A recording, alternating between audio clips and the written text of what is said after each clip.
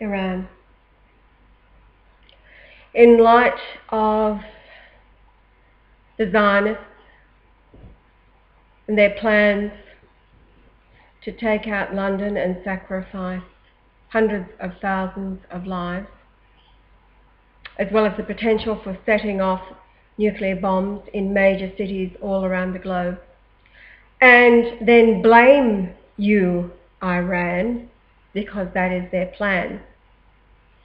You are going to be blamed no matter what goes down. So Yahweh, the Lord Jesus Christ, Brian Leonard Golightly Marshall, Issa,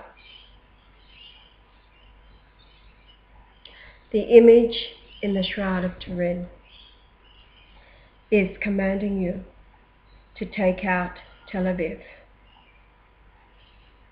We are on the eve. Today in Australia it is the 3rd of August, 4:26 in the afternoon. The world is on a precipice. The Zionists have planned this for millennia, as you know.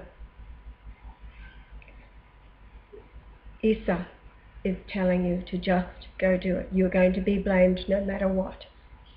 Take them out first.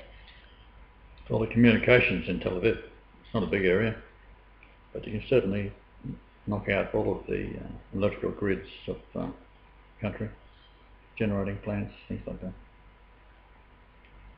And then they have no way of running their armies or anything else, and they have to capitulate because you've already made the aggressive move and to liberate Palestinians and of course the world.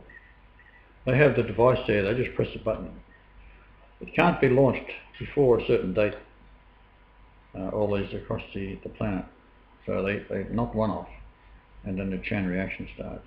But it's got to be done in a terrifying way, one after the other. Of course, all the time waving the Islamic card, blaming Iran. So you're going to get blamed anyhow. So you might as well go and knock them out before they do it. Yeah. Save the world.